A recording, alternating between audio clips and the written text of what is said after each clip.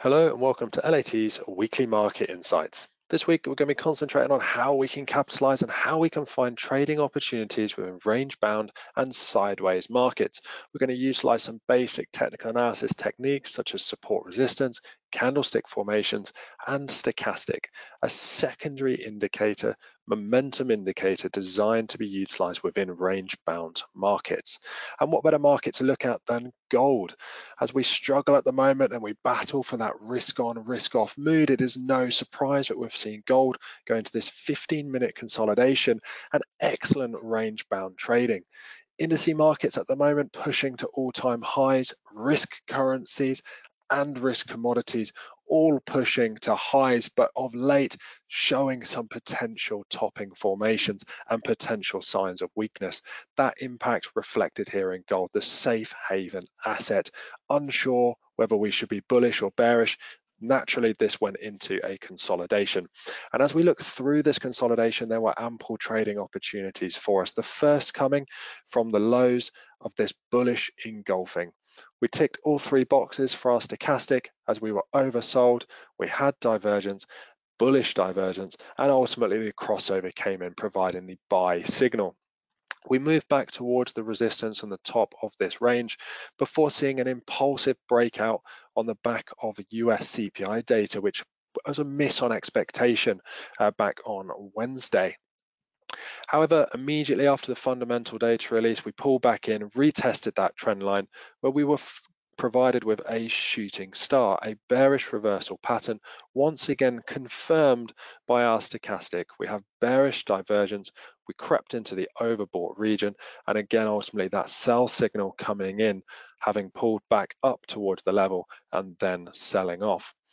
As we made our ways to the bottom of the range, it was a similar process once again. Hammer formation coming in, a bullish reversal pattern down at support, where we found ourselves oversold, bullish divergence, and once again that crossover signal coming in just before the accelerated push to the top side. Now, the one chart that looks like it could get you in trouble and the one trade that could get you in trouble is up here, back at resistance. We do see this shooting star. We also see a bearish engulfing back to back, providing strong sell signals at this clear resistance level. However, those three boxes that need to be ticked for stochastic not in play. We can see the red arrow here suggesting that in fact we have a higher high on the stochastic, and therefore we do not have bearish divergence, and therefore no trade here to be taken.